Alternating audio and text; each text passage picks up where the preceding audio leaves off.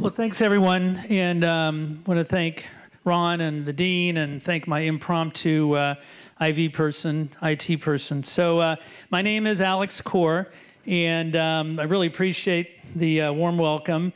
And over the next 45 minutes or so, I'm going to talk about my parents, I'm going to talk about myself, and kind of put this all together. And then we have a little bit of a surprise guest after I'm done talking, and then of course there'll be a Q&A. And so a lot of people will ask me about the book and why the title. And it's kind of an interesting story. But one of the reasons for the title is that, I think that as a child of Holocaust survivors, I kind of have an obligation of the past. And we all have a past, even some of you are in your college age. I think you always want to look to the future and remember the past. And so for me, it's been really important, especially since both my parents have passed away in the last 5.5 years, what role should I play and how do I go about doing this? When I was in, one of the reasons for the title is when I was in podiatry school, and I have a classmate from podiatry school here, Dr. Granoff, and her husband, Charlie. When I was 26 years old, middle of podiatry school, I was diagnosed with cancer, testicular cancer. I joke that I have something in common with Lance Armstrong. No, I didn't date Sheryl Crow. No, I didn't with the Tour de France. No, I didn't do PEDs, but we had the same diagnosis. And so when I first heard that I had cancer, like anybody, I thought I was going to die. It spread to my lungs. And I was in Chicago in podiatry school. And my mom kept on calling me. It was the old day when we had the little voicemail, and I kept on hanging up. I would just let it go to voicemail. So one time she left a voicemail, and she said, look, quit hanging up. Your father's a survivor. I'm a survivor. You'll be a survivor. This is your Auschwitz. So that really hit home. That really made an impression that, maybe I can utilize my parents' terrible past, terrible history, but the fact that they overcame incredible odds, I can maybe use that same perseverance to help myself. And I think truly it made it much easier for me to overcome cancer. I graduated in the same class as Sarah. And I think for me, years later, my mom was lecturing at Baylor University School of Medicine, and she would always tell the story about my survival from cancer because she's a guinea pig. We'll talk about what that means. And so I was asked to write an essay, and the title of my essay was A Blessing, Not a Burden. So I've always kind of thought that being a child of Holocaust survivors, yes, has somewhat of a stigma, probably more for some than others, but for me, it's always been a positive. It's really never been a negative. And then really the other reason that for me, why I do what I'm doing, and I'm still practicing full-time medicine as a podiatrist, but my mom was one of the Mengele twins, and we'll talk about this. But when you go to the doctor, when you go and get your flu shot, you're given the risks, complications, and benefits of getting the flu shot. Or when we as a podiatrist remove a toenail, we tell the patient, this could happen, that could happen. Well, my mom as a guinea pig at Mengele's lab had no informed consent.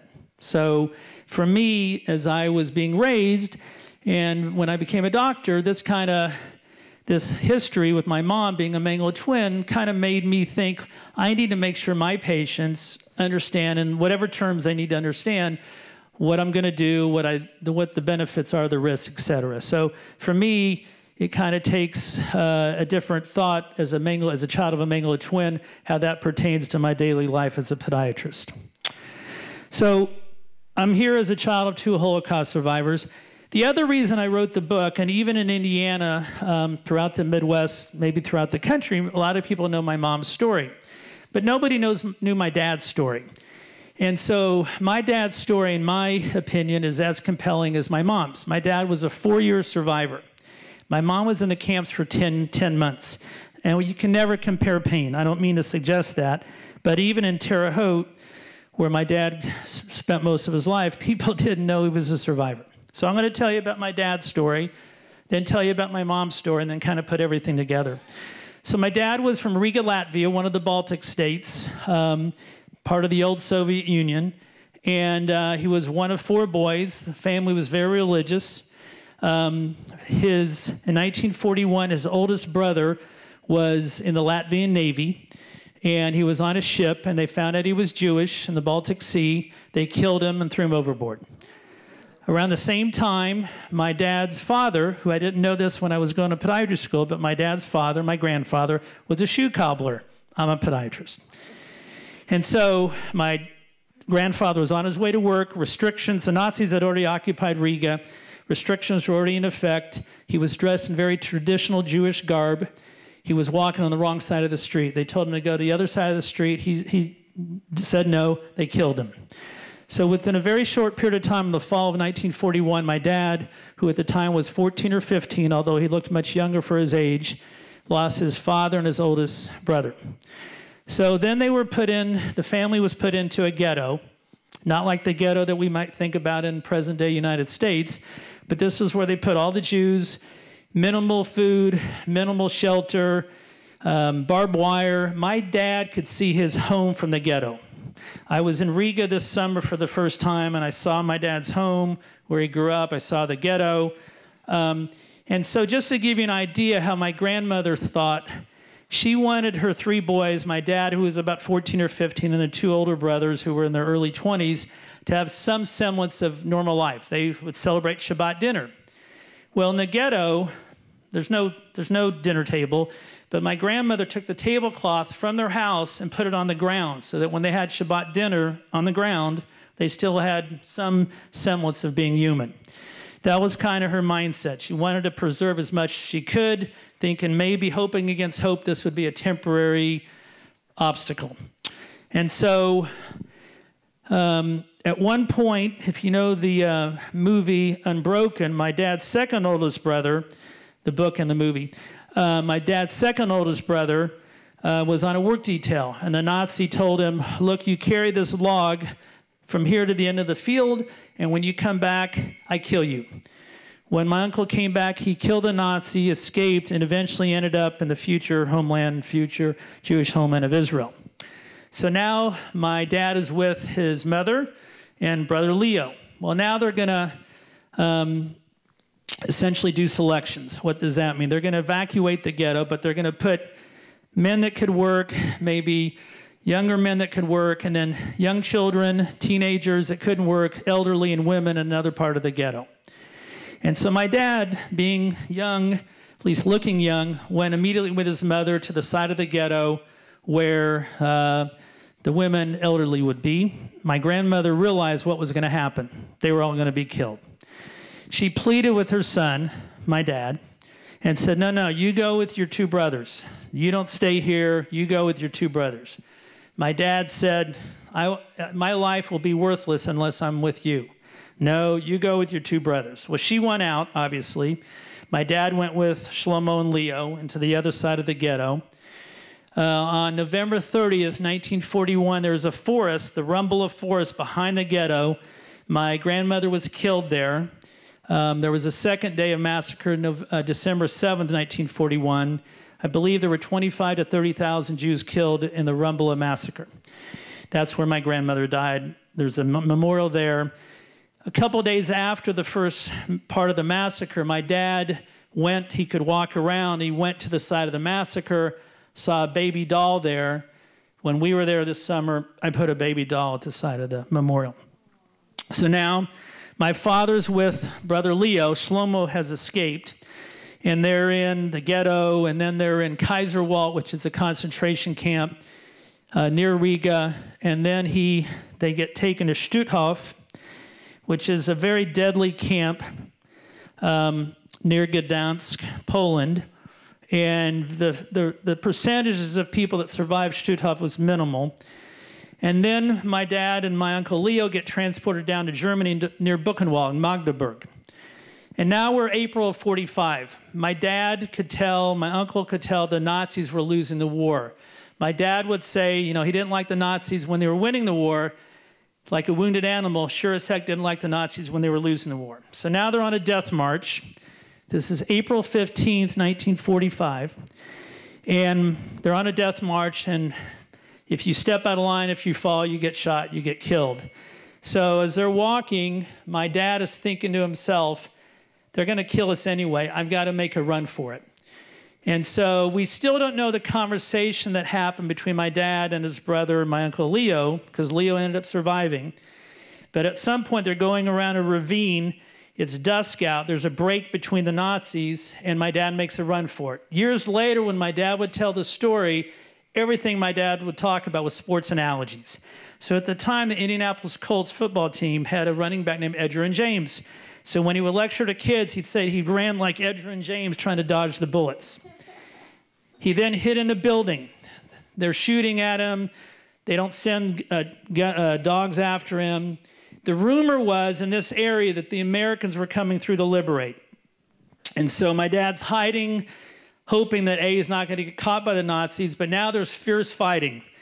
And so he's hiding. This goes on for several hours. And then for about the next 2 hours, there's silence. And my dad was very good with languages. And he hears a weird language after the 2 hours of silence. He knows it's not Hebrew, not German, not Latvian. Maybe it's the Americans. So he comes up with his hands up, and it's American GIs, and they give him a Coca-Cola. True story. When I was a little kid, I never knew what Pepsi was. We had Coca-Cola breakfast, lunch, and dinner. My dad's dying last several days. He had always 4 or 5 Coca-Cola in his room. Where's my Coca-Cola? I go, Dad, there's 4 of them here. So they gave him a Coca-Cola, and they asked him, how does it feel to be free? He knew the word free, and he said, good. He had lice all over him. His clothes were in shreds. And the GIs were afraid that their officers would think of my dad as a liability. The officer of this unit, 250th Battalion, their main mission was to build bridges, was some guy by the name of Lieutenant Colonel Andrew Neff. Well, Mr. Neff was from a place called Terre Haute, Indiana.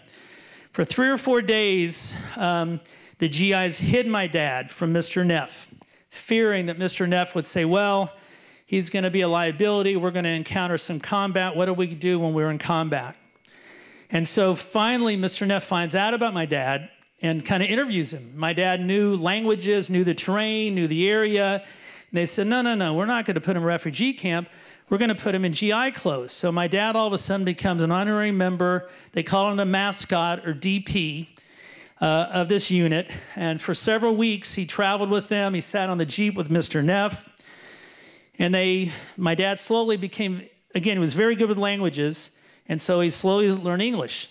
And so now it's late April, early May. And let me go back. I always forget this part. My dad was liberated April 15th, 1945. My birthday is April 15th, several years later. Ironically, I didn't know the story until I did more research with the book.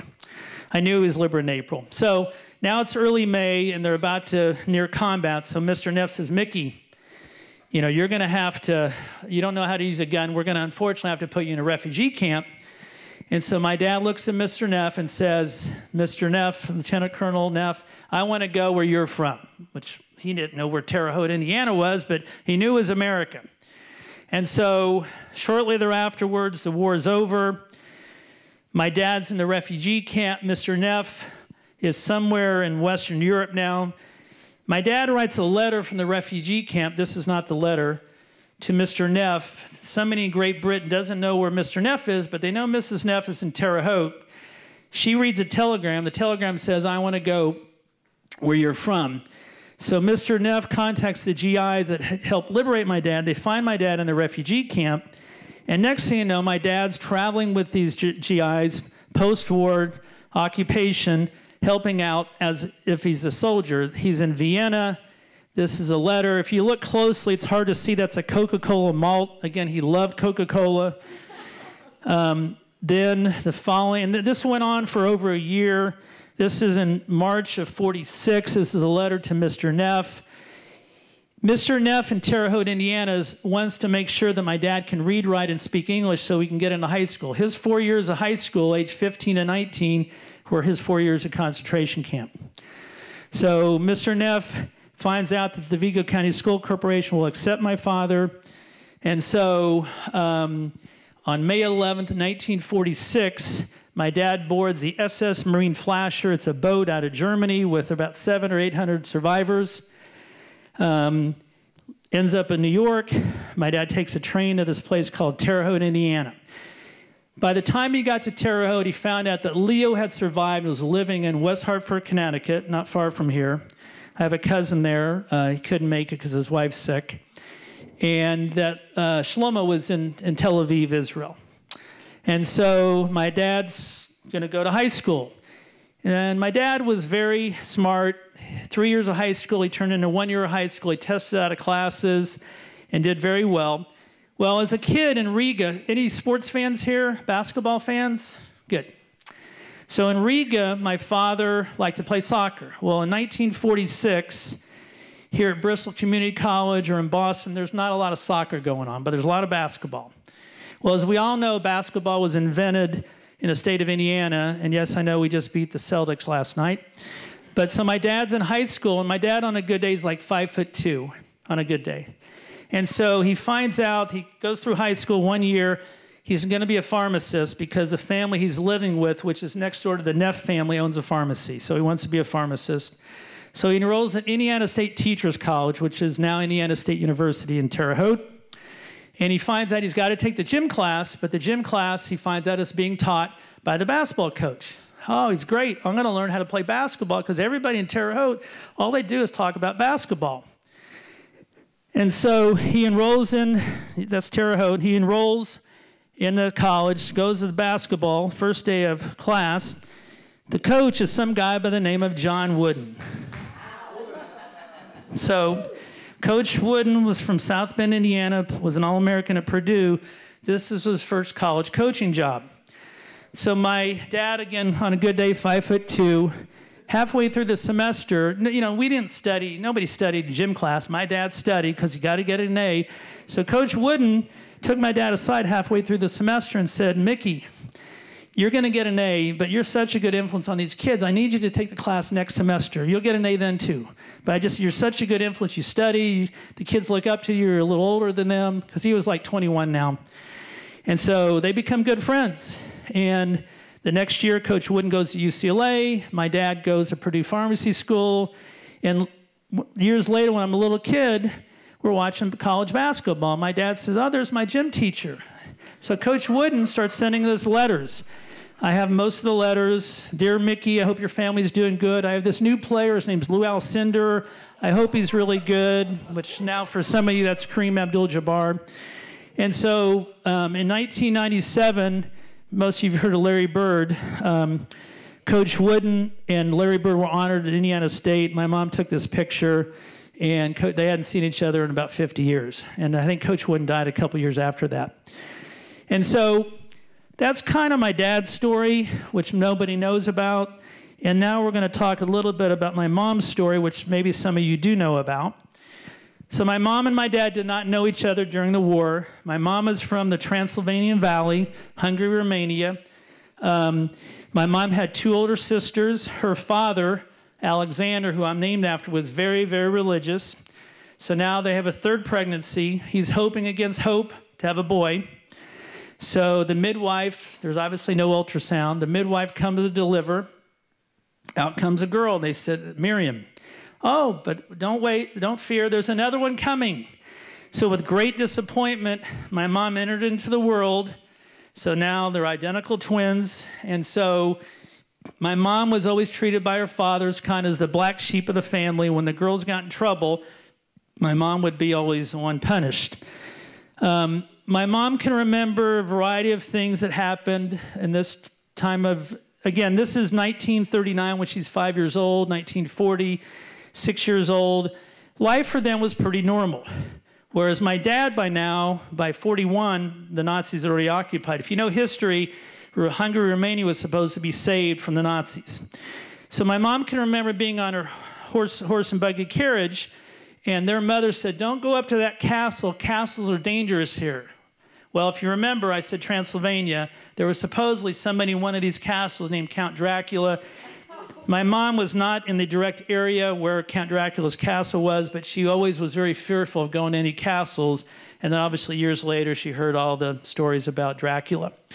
The other thing she remembers is about the same time, one day the girls were put in a room and told to play with their dolls or toys, and their parents were listening to somebody on the radio.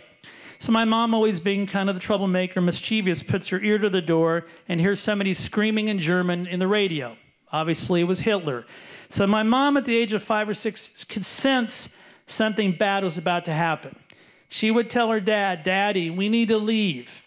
And her father said, "You don't know anything, you're just a child." Around the same time, my grandfather, my mom's father, took a trip to the future Jewish homeland, Palestine, to see if things got bad in Hungary, Romania, would it be worthwhile to leave Europe? And so he and his brother, Alexander and his brother, went there. They came back. He was very excited. But my grandmother said, "Well, how can we travel with the 2 little girls?" My mom always resented her parents because they didn't keep her safe. And so shortly, around 42, 43, things got bad. Somebody was talking about math earlier. Her teacher in school all of a sudden becomes a Nazi teacher. They have math equations when they're 7 years old. If you have 5 Jews and you kill 2 Jews, how many Jews does that leave? They would go home. My mom and my aunt would go home and say, "Mommy, how come we have to take this? We're Jewish. How come?" Oh, the mother said, my grandmother said, "Well, you just have to take it because we're Jewish." The picture on the right is the last family picture. My mom, from whatever reason, is always, almost every picture is on the left. And this is a baby picture, obviously. She's on the left. The family picture, the tall man in the middle in the back is my grandfather. The 2 older girls are the 2 older sisters. There's a family friend, a cousin, and then my grandmother on the bottom with the 2 twins, my mom to the left, my aunt to the right. And so 43, things did get worse. And then in February of 44, they realized that things are really bad. At one point in the middle of the night, they go to the edge that they're going to escape because the border's close. A Nazi youth says, "Stop. If you take one more step, we'll shoot." So it was too late. Their window of opportunity had closed. So in March, April of 44, like my dad, they're put in a ghetto. Her family friend that was in the picture before would throw food across the barbed wire. She was not Jewish. Her father was a minister, a pastor, reverend. And so the friend would give them food, and then the ghetto was evacuated. And so they're put on a cattle car. A lot of people ask me, well, did they know where they were going? No, they had no idea where they were going. Each cattle car had about 100 people. The bathroom was in the corner. There was a little peephole that every couple 6-7 hours, the cattle car would stop to be refueled. Through the little peephole, my grandfather was in charge of his cattle car. They would get water for gold watches. So finally, after 3 days, over 80 hours on the cattle car is now slowing down. They realized that, and on the last stop, I should also mention that the exchange language was no longer Hungarian, it was German, and they feared that this was bad. So sure enough, the cattle car opens up to this mass chaos. This is a selection platform at Auschwitz. This is a selection platform when my mom last saw her mother, her dad, her 2 older sisters. When the cattle car opened, the last thing my mom remembers is her father disappearing into the crowd. There's dogs barking, there's smoke, there's crying, chaos. Her 2 sisters disappear in the crowd. Now it's my mom and my aunt holding on to their mother on the cattle car. They're always dressed alike. Somebody's running up and down the selection platform yelling, "Twins, twins," a Nazi. They see my mom and my aunt. They ask my grandmother, "Are they twins?" Before she says yes, 3 Nazis jump out, separate my mom from their mother and my aunt from my grandmother. If my mom were here today, she would tell you the one regret she has is that she didn't know this would be the last time she would see her mother. She didn't get a chance to say goodbye. So their mom is dragged away crying and screaming. Now the 2 twins are just looking around, not knowing what to do, what would happen next. They're then taken to a barracks where they're tattooed. My aunt's number is A7064, and my mom's number is A7063. For years and years and years, as I was growing up, when we would go to Israel, my aunt's number was written like a fine-tip pen. My mom's number was always like smudged, and I just thought it was because she was old, even though she was like 30. And so once, maybe in the 80s, when we were in Israel, my mom said, Miriam, how come your number's so clear? And they were starting to put together the history. They were starting to remember things. And as my sister and I were getting older, she had more time. She was now a real estate agent, my mom was. And Miriam says, well, you don't remember? When they tattooed you, it took 5 Nazis to hold you down. You were kicking and biting, you creating mass chaos. And my mom, who liked to joke, which you'll hear, my mom said, well, I must have blocked it out because I was raised to be a good Jewish girl, and good Jewish girls don't bite. And so that was the first day. They then get taken to a barracks. It's all female twins, ages 3 to 13. And my mom and my aunt were raised kosher. Food comes, it basically looks like mud. And my mom tells one of the older twins, well, I'm not eating until I see my mother. Well, the older twin says, well, look, you know, this whole thought about being kosher, you might as well forget about that. And you see that smoke there? Those are your parents. And my mom says, oh, that's crazy. Who's going to be burning bodies? And so the older twin says, well, just wait. Tomorrow you're going to meet Dr. Mengele. Dr. Mengele came in the next morning. All the little twins, 3 to 13, stood at attention like little toy soldiers. If you remember Hogan's Heroes, they were in little lines. And so he was inspecting his new arrivals, of which my mom and my aunt were 2 of them. And they were part of experimentation, medical experiments. There were approximately 1,500 sets, 3,000 twins, ages 3 to 13, boys and girls. The girls were on one side of the camp, boys were on the other. And in a very short period of time, this is now May of '44, my mom was part of the experiments. They would lie on tables naked. Can you imagine age 10 years old naked with boys and girls? Things injected, blood drawn. This would go on for hours. Nobody told them, and this is important, nobody told them, you know, what they were injected with. Nobody said you can do this or you can't. A lot of people, even now, will debate what the purpose was of the experiments. One thing I told you earlier with my father, any of the young children was sent immediately to the gas chamber. The only reason my mom was not sent to the gas chamber, the only reason, because she was a twin. If she had not been a twin, I wouldn't be here. So people debate what the purpose of the experiments was. This is data from Auschwitz. You look down, you can see Moses, Miriam Moses, Eva Moses. That's my mom and my aunt. We have all kind of data. Blood drawn, when blood was drawn. But over the years later, my mom was always, and we'll talk about this, was trying to figure out what was injected. So if you talk to any of the twins, their one thought was that they were being used for medical experimentation to perpetuate the German race, meaning, i.e., develop fertility drugs. If you talk to experts now, there's a book by David Marlowe that's been out 4 or 5 years. I believe that's his last name. He disputes that and says, no, that was not the purpose of the experiments. Nonetheless, as I said earlier, this was all done without their informed consent. We just answered that. So a couple of things, little anecdotal stories. So they got into the routine from May, June, July of these experiments. One day in August, as my dad also realized, my mom could sense that the Nazis, their morale was down. So one day they look, and there's no guards in the guard towers, and then she looks up and sees a plane circling Auschwitz. This is roughly August of '44. On the back of the plane, she sees an American flag. When I heard this story in my 20s, I go, wait a second, because I was always doubting. I was always skeptical. I said, how would you know? You're age 10, 11. How would you know there's an American flag? There's no TV, there's no internet. She goes, Alex, my dear, we had a cousin and an aunt in Cleveland, Ohio.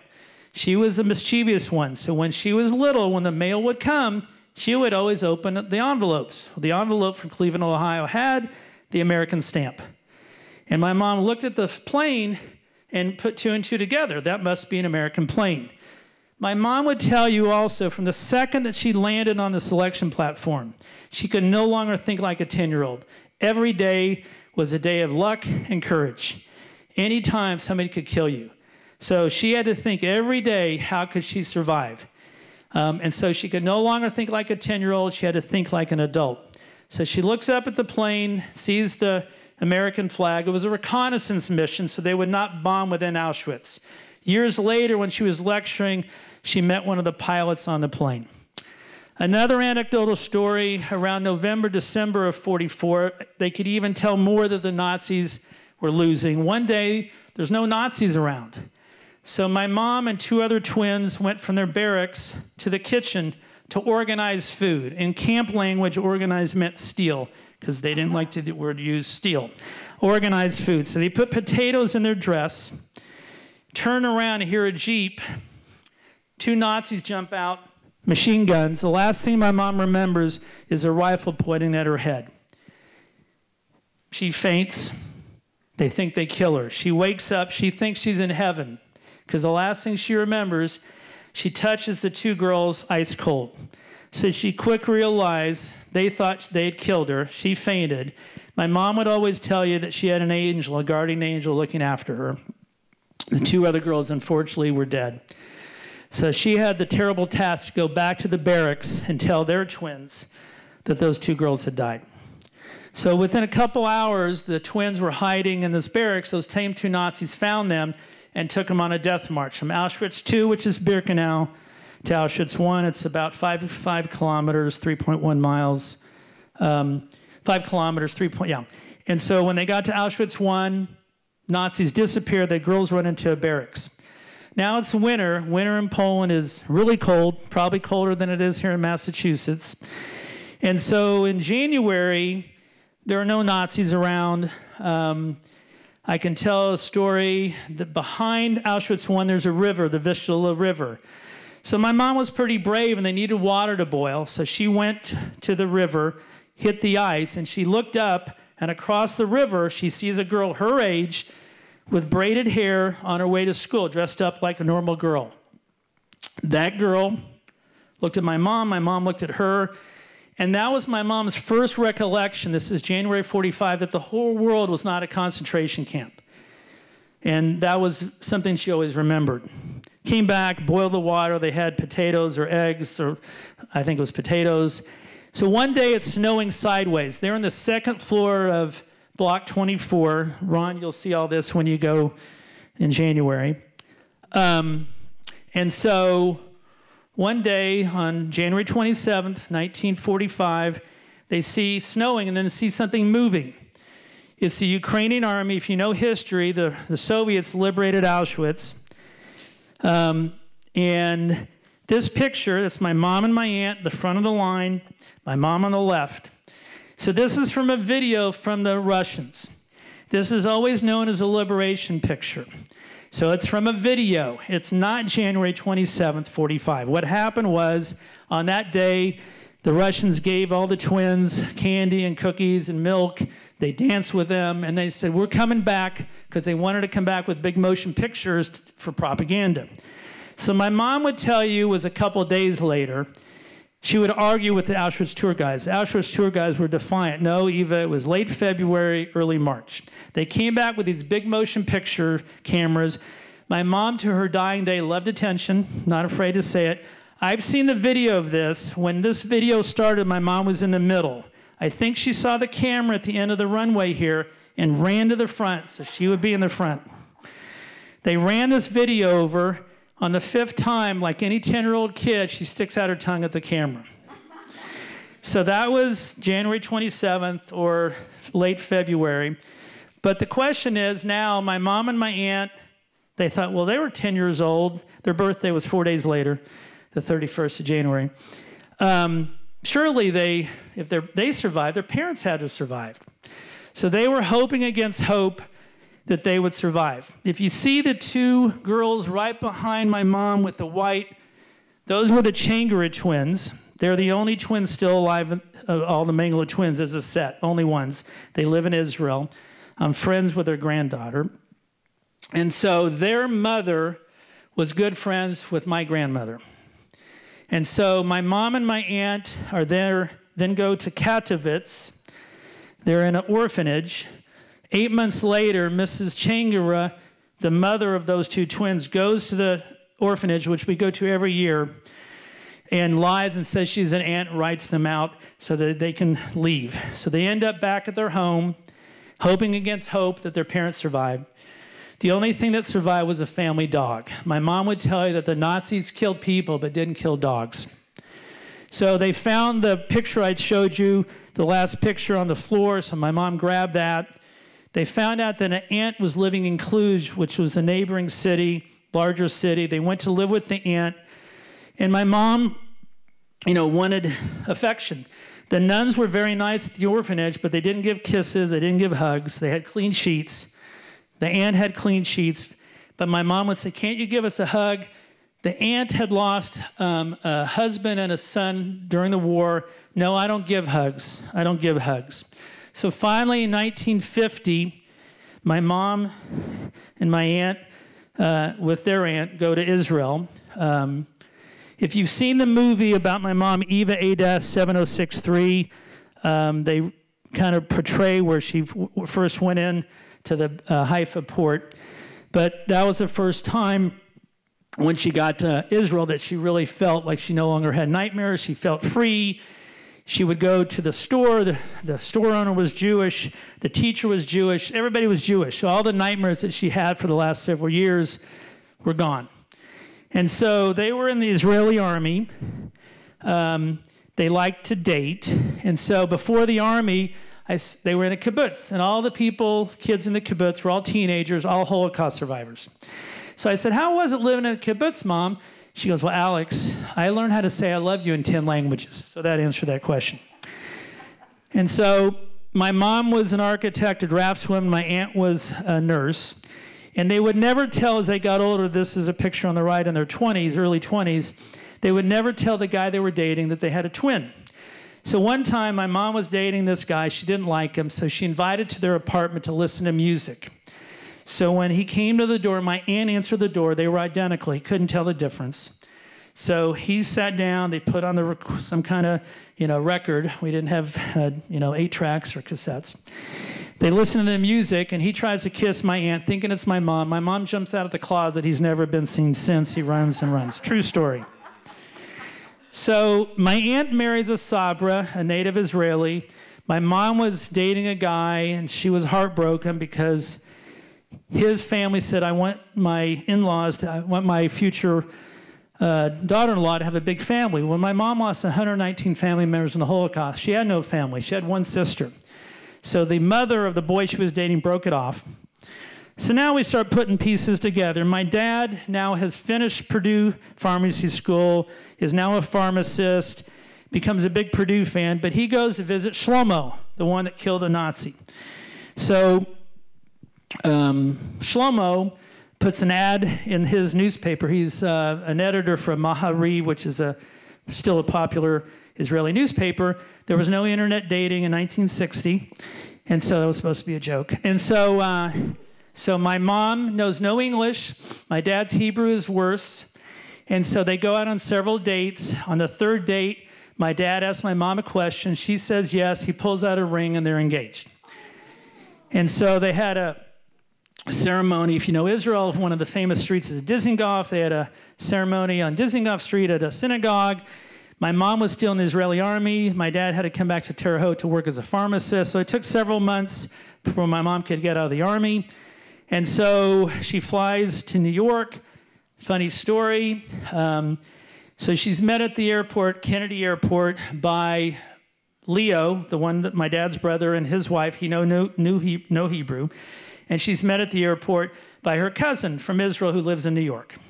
So Leo's wife, Ruth, puts a corsage on my mom's lapel. In Israel, women don't wear corsages. So my mom in Hebrew tells her cousin, "What is this stupid flower on my jacket? I want to take it off." And the cousin says, "No, no, no, no. You'll insult your future in-laws. Just when you get to the restaurant, say you're hot." Get to the restaurant. She says, "Hot, hot," takes off the jacket. Everybody orders steak. My mom wanted to sound very debonair. So when everybody ordered well, she said, "Well, well." So when the steak came out, it was like a brick. Couldn't cut it. They get to West Hartford, where my Uncle Leo lived, and they call my dad. And again, with dictionaries, my dad says, "Eva, my friends, their wives, want to throw you shower." My mom looks in her dictionary, think maybe it's a mikveh, and she says, "Mickey, Tell your friends, thank you very much. I take shower alone. That was my mom's first day in the United States. So 2 years later or so, I'm born. I have a sister. And, you know, my first language in Terre Haute was not English. It was Hebrew because my mom didn't speak any English. And we'll talk about that when we have our special guest.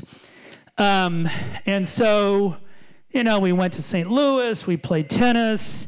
And so it was a relatively normal life, except, you know, I knew my mom had a number, and we were told very age-appropriate information.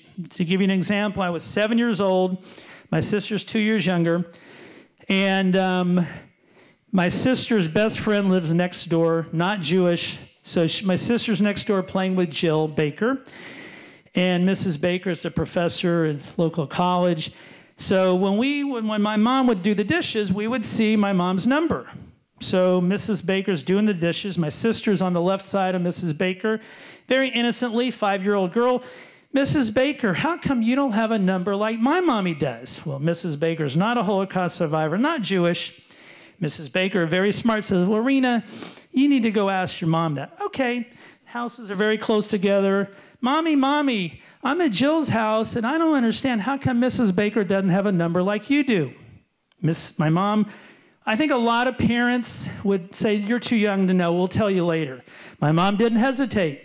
She said, Rena, remember, your father and I told you and your brother that bad people did bad things to us, and those bad people didn't do bad things to Mrs. Baker because she wasn't part of those experiences. Oh, and that's why she doesn't have a number like you do. Right. So my sister at the age of 5 knew very basic information that our parents were a little different. And so, you know, by the time I was 12, 13, 14, I knew all these stories. I was bored with them. I even recall, and I'll tell you why in a second, I even told my mom, why can't she be like the other moms? It was very embarrassing. The thing that kind of defined our family right around this time of year, Halloween, at least the custom in Terre Haute, was kids would throw corn at the house. I was in 5th grade, and they would run to the next house. Well, when this happened to our house, my mom immediately had images of what happened to her as a child. Her father did nothing. So she, the next day, would stand behind the tree in front of the house and start chasing these kids around the house. It seemed like a benign act. The next day, more kids showed up. And then 3 days later, I remember coming home from a PTA meeting. I had never heard this word on our front window. Go home, dirty Jew, with a swastika. 1972. I didn't know what a dirty Jew was. And so my mom, my dad, you know, they were infuriated. My mom was mad. She would call the kids, all my contemporaries, my classmates, call their parents. None of them were Jewish. Nobody knew about the Holocaust. Well, Eric, Mike, your kids are creating havoc. Oh, Eva, they're just having fun. Let them have fun. Well, they're having fun on my account. Parents didn't understand it. My mom, when I was in 5th grade, gave a lecture to think, well, maybe that didn't work. She was not a very polished speaker. So finally, a couple years later, my dad started making a little bit more money. We moved to a nicer area. And then my mom got the bright idea that every October, flights to Israel were cheap. I'll get to this in a second. Flights to Israel were cheap. And so she would go for the whole month of October to Israel to see her twin and other relatives. They would throw a corn at the house. My dad would turn off the light and just take a nap. And the fun quickly died out. So another significant thing happened. I was 16, 17. If you all remember the movie Roots, a miniseries, about a year or two later, Holocaust was 1978. And it was a 3 or 4 part series on NBC. My mom called the local NBC affiliate and found out, is this a documentary? Is this a movie? And they said, well, it's a movie. Why are you asking? And my mom wasn't very well known. And she said, well, I survived that place. What do you mean you survived? Well, I'm an Auschwitz survivor. I'm a Mengele twin. So they invited us the last night of the show, my sister and my dad and me and my mom, to the studio. And then after the last segment, my mom would appear on the local news. The very last part of the movie, if you know the movie, after liberation, there's a little 15-year-old boy kicking a soccer ball. My dad, I look over, I never see my dad crying hysterically. Why would he be crying? Well, I put 2 and 2 together. He saw himself obviously in the movie, thinking that was him, and could relate. My mom, with her emotions in check, then went on the news, did a great job. And so for me, I quickly realized what I needed to do is kind of help my dad come to terms with his past, and at the same time, encourage my mom to speak. And she spoke, and she spoke. And so my dad kind of continued as a pharmacist, loving sports and music. He loved playing the piano, was both my parents, and you can understand it, really embraced being Americans. My mom became somewhat of an activist. The Head Start program, which was at the local African American Community Center, she helped start. 1968, I remember vividly, when Robert F. Kennedy was assassinated. My parents were big Kennedy supporters. I had met Mr. Kennedy as a 6-year-old a month earlier at a women's meeting my mom was involved in. And so in 1984, my mom started Candles. She knew of another twin besides our aunt. They found other twins. They located 122 twins in 7 or 8 countries around the world. Because when my mom went to the local library after that experience when I was in 5th or 6th grade, she went to look up Mangala twins. There was no information about Mangala twins. So she thought she needed to pool all these resources and find out what happened to the other twins. So that led to the following year, the 40th anniversary of the liberation of Auschwitz, 1985. The weird thing for me was, and I had never been there, and I didn't have one textbook on the Holocaust. My textbook were my parents. And so, but I knew where everything was. I knew where my mom's barracks was, and I was kind of in charge of the logistics. We had about 10 to 12 Mangala twins with us. The following week, we had a mock trial of Mangala. At the time, he was thought to be still alive. We had a mock trial of Mangala in Israel. And so, you know, I've been to Auschwitz. This January will be my 30th time. So my mom became more active. She was trying to help other Mangala twins because many of them now were in their 50s, starting to have health problems. So for Yom HaShoah, my mom was in the Capitol Rotunda and held up a sign very innocently, Mangala twins support House of Representatives with reparations money for all the Mangala twins. She was doing this on their behalf. The officer to the left, David Wells, was his first day on the job. He approached my mom and said, "Where's your permit?" She didn't have a permit. She rolls up her sleeve and says, "There's my permit." His commanding officer on the right didn't think it was so funny, so they pulled her. If you see the movie Eva A-7063, Ted Green found the original video, and the screams by my mom are haunting. They take her downstairs. 2 weeks ago, I was in Baltimore, and David Wells, who has become a friend, came to the event, and I had dinner with him. When they took my mom downstairs, I had every intention of sending her to jail. David looked at her number and said, no, she's an Auschwitz survivor. He convinced on his first day to his superior, he said, no, let's give her just a warning. My mom was so shook up, she kept on crying. His name's David. He's not Jewish. He wears a Star of David. It was given to him by a family relative since he was a little boy. So my mom's crying hysterically. Finally, he takes out the Star of David, and she calms down. So she came back to Indiana, thinking that, you know, everybody's against her, a little bit of paranoia, and thinking, okay, this is bad.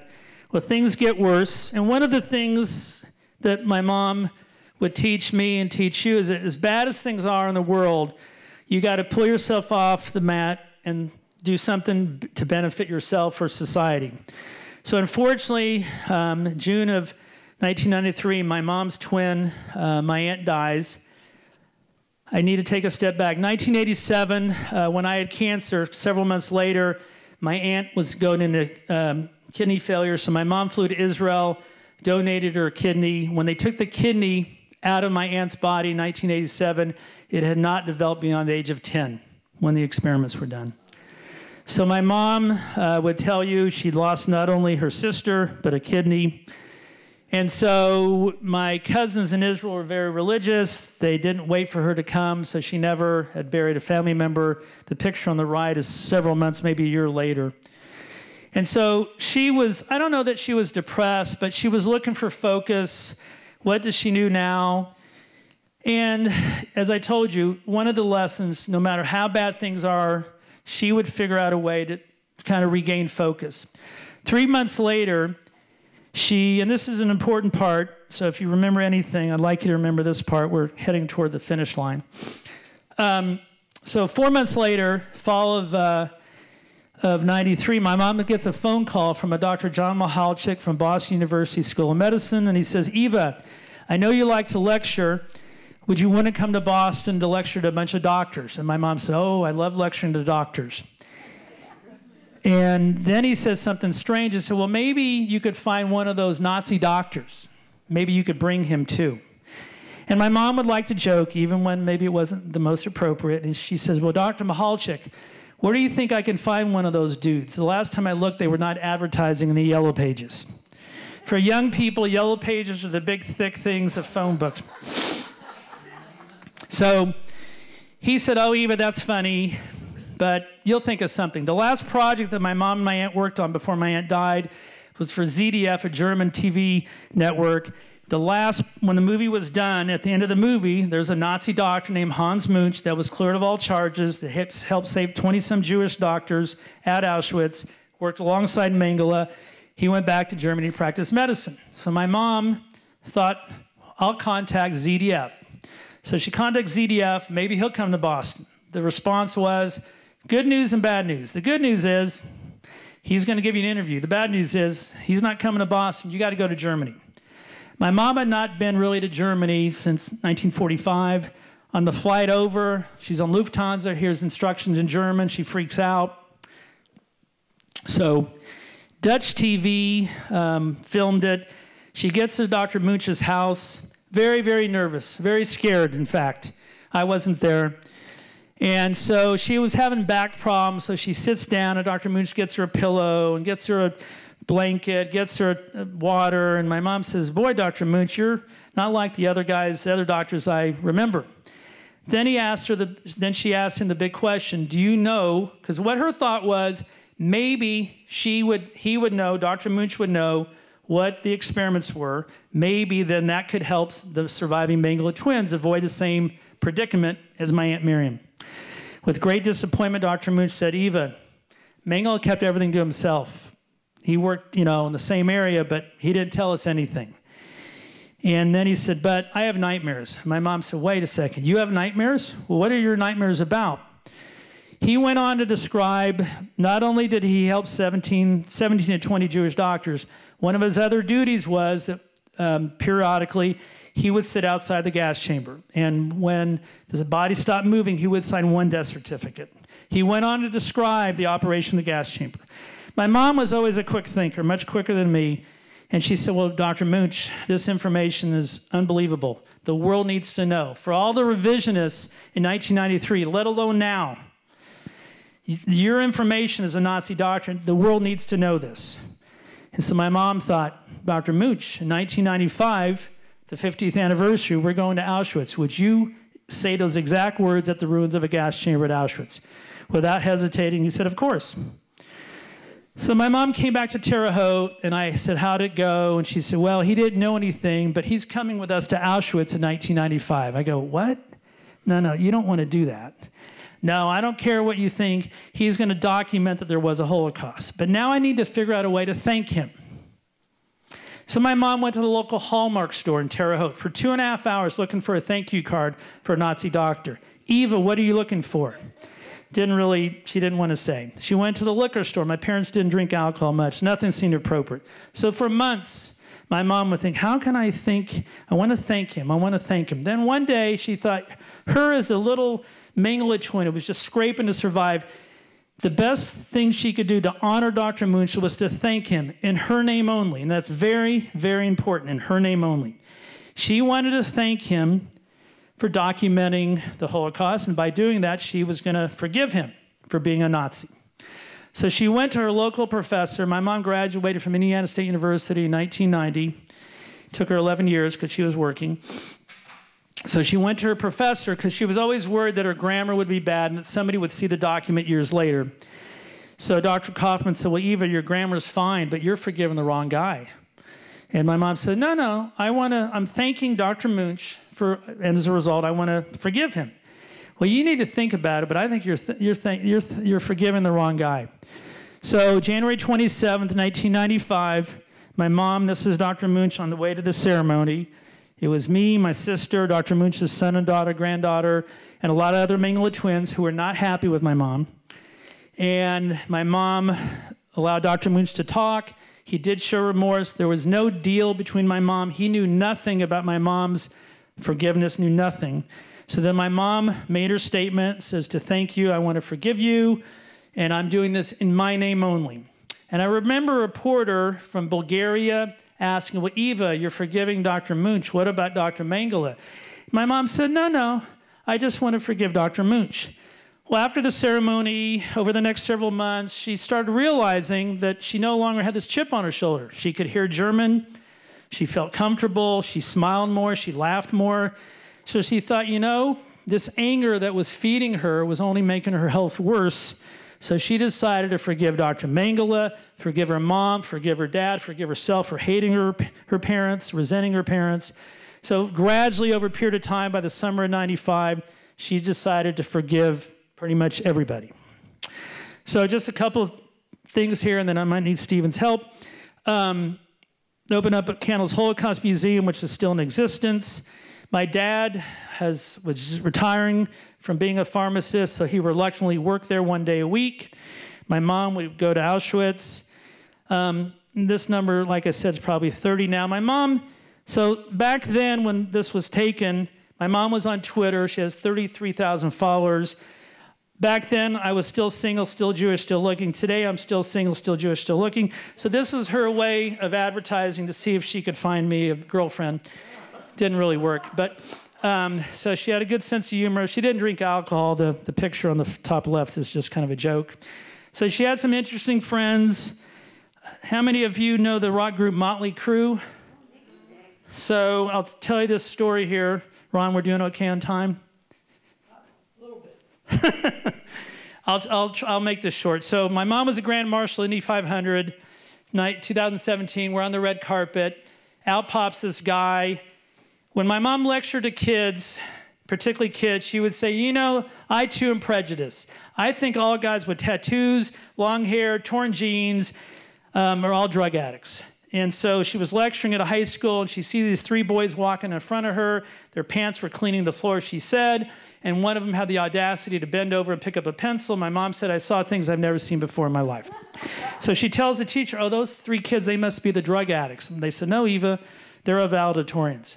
And so my mom would tell kids, I too need to not judge people on the way they look. I need to judge them on their character. So we're on the red carpet. This guy pops out, earrings, tattoos, everything. Hey, baby, let's take a picture. I'm looking at him. I think, I know him. He's got sunglasses. So Jake Gyllenhaal's the actor's right behind us. All the cameras are now on my mom and this guy. Everybody's taking pictures. 2 hours later on the Indy Star website, it says, only at the Indy 500 would you have Holocaust survivor Eva Kor and Motley Crue's Nikki Sixx. So my mom tweeted him 2 hours later, Dear Mr. Sixx, how can I be a rock star like you? He tweets back, Eva, my dear, you've been a rock star your whole life. Real quick, so a couple months later, my mom was talking to Nikki all the time. I said, Mom, how's your shoulder doing? She goes, oh, Alex, my shoulder's so much better. Nikki's been given this CBD oil. It works great.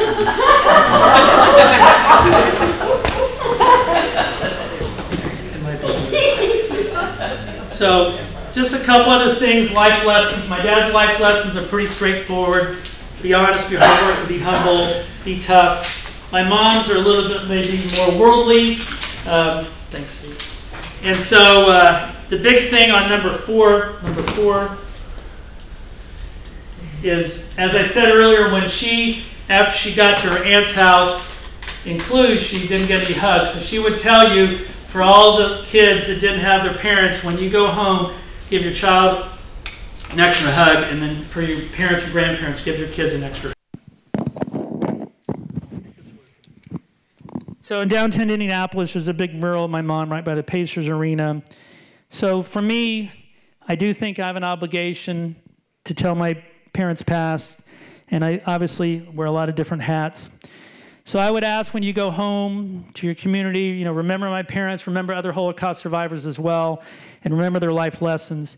At the very end of the movie, Eva A-7063, this is where I usually cry, my mom looks up at the heavens at the selection platform and tells her mom, Mom, I hope you, I will tell your story, I hope you're proud of me. Now I obviously look to those same heavens and tell my mom and my dad, I hope you're proud of me, I will tell your story. Thank you very much. And then Steve. We're going to have a special guest, if I can. Eva, how are you today?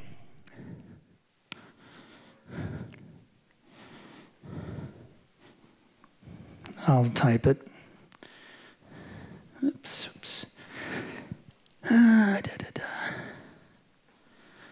Eva, tell us about your high school.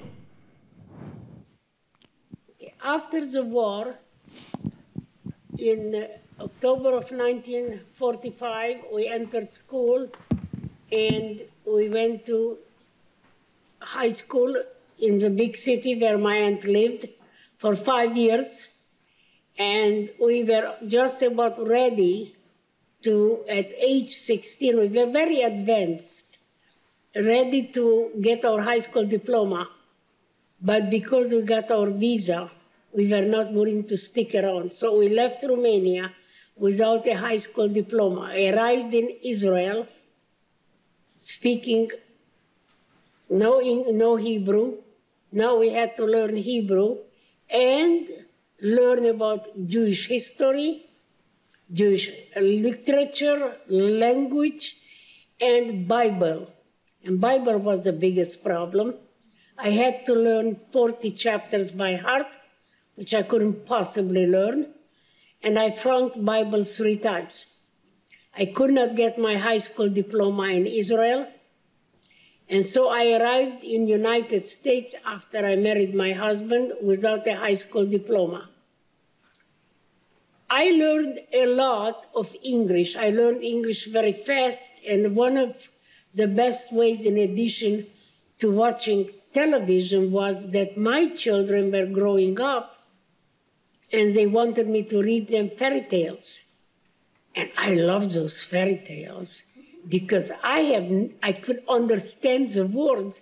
It was the level of my English knowledge. And I read them with great enthusiasm. And I continued to read with my children. And then one of my friends suggested that I knew enough English to get a high school diploma. And I needed a high school diploma because I wanted to be a realtor, and I couldn't go to real estate school without it. So I applied for a test, a GED, and I passed it immediately, got my high school diploma. Now that I had a high school diploma, I wanted a college degree.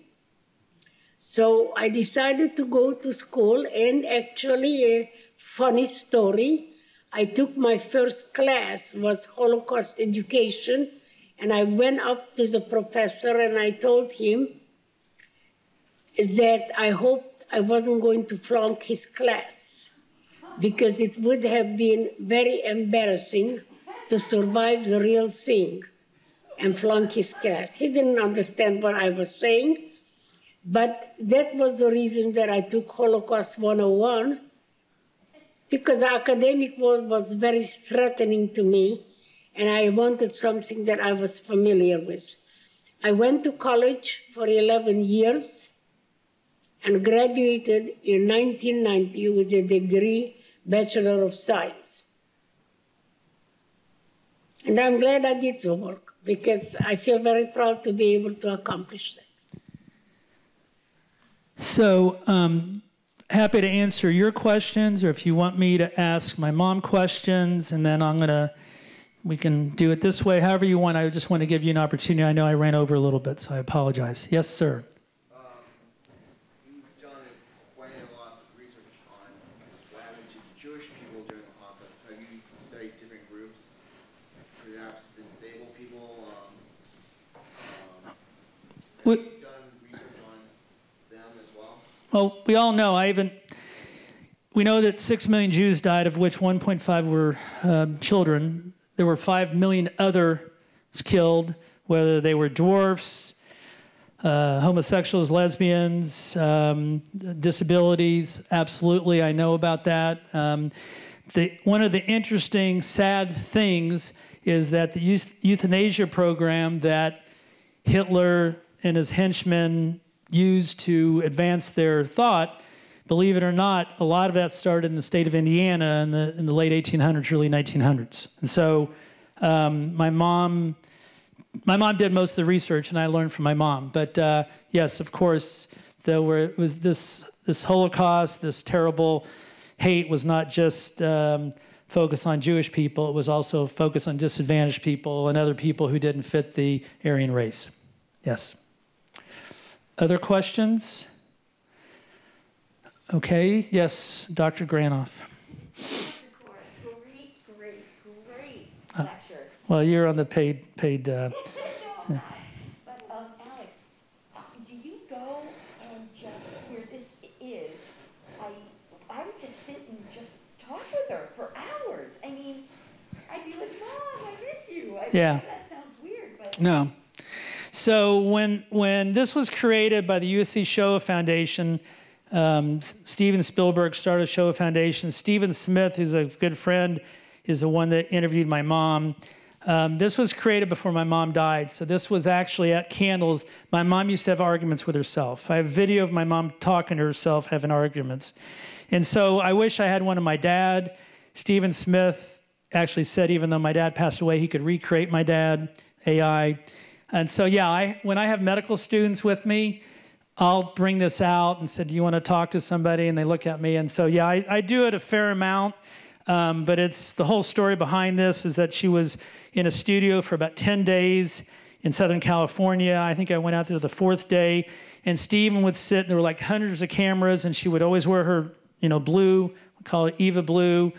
And she would answer any question. I mean, we'll hear at the end, I'm going to do one quick thing, but she can almost answer anything.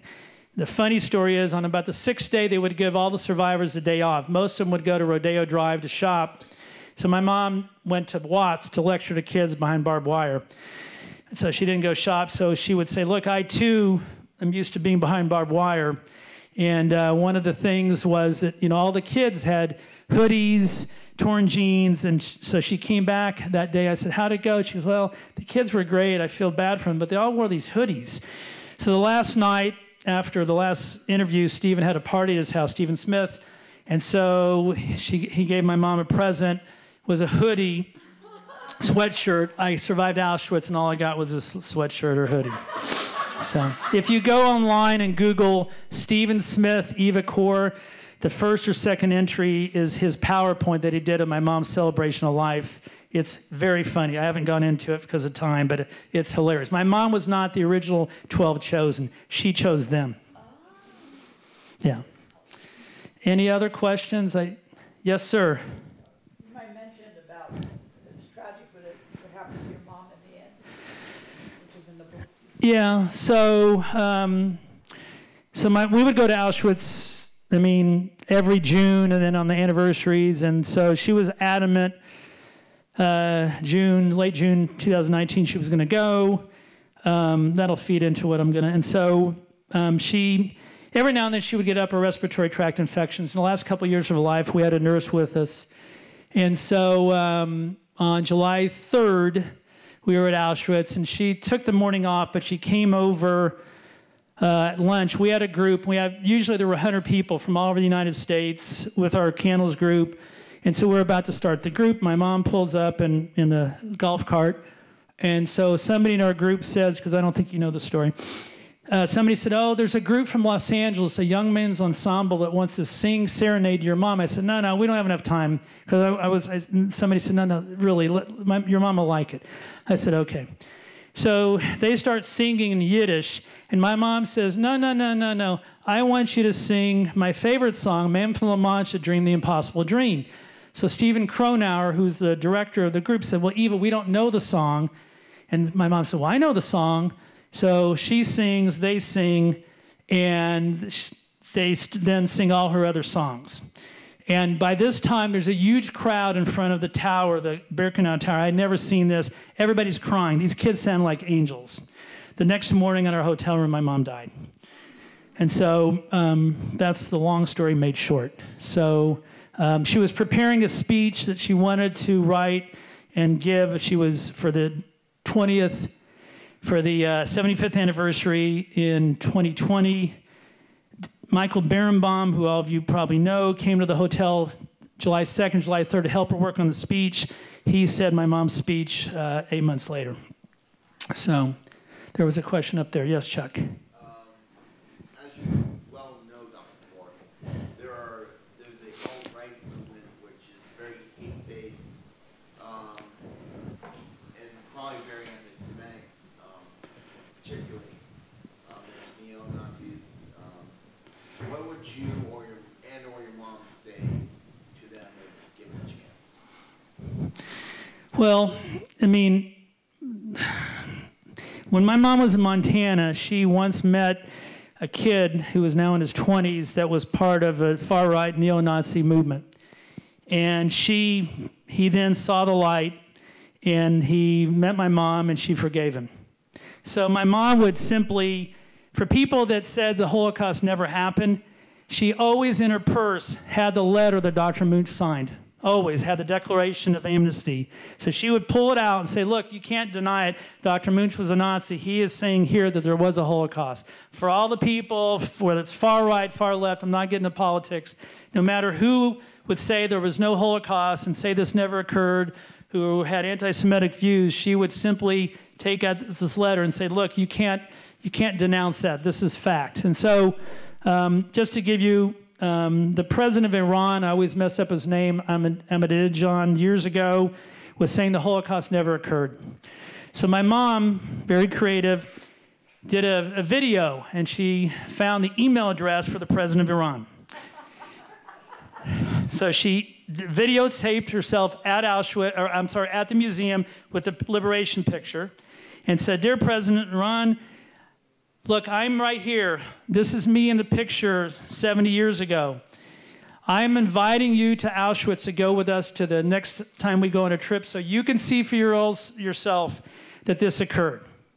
He responded, but he didn't come. He did respond.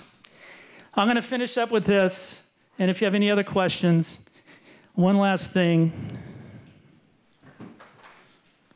Mom, Eva, what's your favorite song? Well, my most favorite song is the Man from La Mancha, The Impossible Dream. I'll try. To dream the impossible dream, to fight the unbeatable foe, to try when your arms are too weary, to reach the unreachable star. This is my quest, to follow that star, no matter how hopeless, no matter how far. I think that's about it I can remember right now. I know to reach the impossible dream. Thank you very much. Thanks to Stephen, Ron, the dean. I thank you all for your time.